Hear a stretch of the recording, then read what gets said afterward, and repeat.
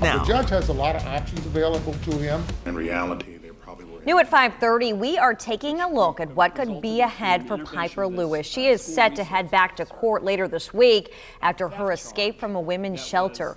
Lewis cut off her tracking device before walking out on her work release. She was recently sentenced for killing her alleged rapist back in 2020.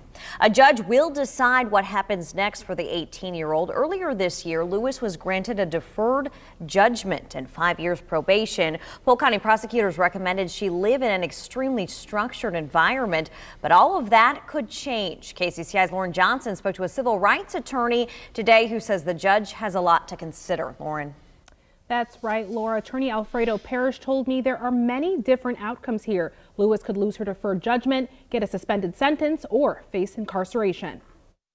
Pieper Lewis will head to Polk County Court on Friday, November 18th. The 18-year-old is facing a misdemeanor charge after cutting off her ankle GPS monitor and escaping custody on November 5th. Is it strong enough to cause her to lose a deferred judgment? That's what she was given.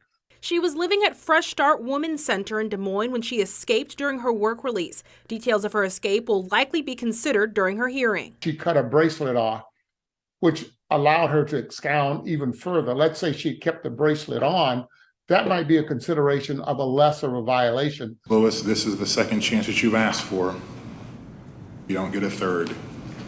Understand that? Yes, I do. Back in September, Judge Porter told Lewis this was her last chance. He said if she violated her probation, she could possibly face up to 20 years in prison. Parrish says that could be one of three options Judge Porter has. The deferred judgment, the second would be a suspended sentence. The third would be a form of incarceration. Lewis's legal team could also bring a plan to the judge. The judge doesn't have to accept it, but it's an option as well. The lawyers can get together themselves and they can decide this is what we're going to propose to the judge. Now, in addition to her time at Fresh Start, Lewis was ordered to pay $150,000 in restitution. A GoFundMe was organized by one of Lewis's former teachers, and it has reached more than $500,000. Laura?